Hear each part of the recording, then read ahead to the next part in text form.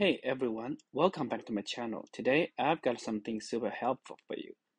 In this video, I'll walk you through the process of downloading offline maps on your DJI remote controller, whether you're using the DJI RC or the RC2. Before we dive into the download process, let's make sure we've got everything we need. First, your DJI RC or RC2 can connect to a Wi-Fi network. Second, your DJI RC or RC2 has enough battery.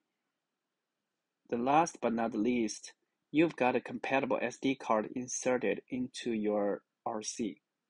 Got it? Great, let's get started. Step 1. Power on your DJI RC or DJI RC2 and wait for a few seconds until you see the main screen. Now swipe down twice from the top of the screen to access the settings menu. Tap on the Wi-Fi icon here to connect your RC to a Wi-Fi network to ensure a smooth download process. Once connected, head back to the main screen of your RC. You can touch anywhere on the screen to go back.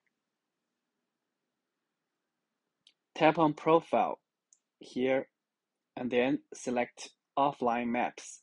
If you haven't inserted an SD card, you'll get a pop-up reminding you to do so.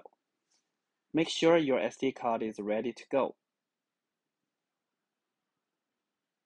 With your SD card in place, you're ready to choose the area you want to download onto your RC. Simply use your fingers to zoom in or out on the world map until you've selected the desired area. And there you have it. You're ready to take flight anytime, anywhere, even without an internet connection.